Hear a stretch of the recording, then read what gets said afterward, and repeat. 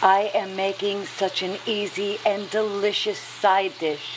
If you like broccoli, get some broccoli florets, brown some garlic in a pan, throw them in, toss them around.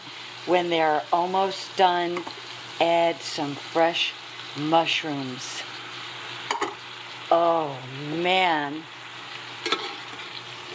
Toss those around. Ah, the smell. Wow.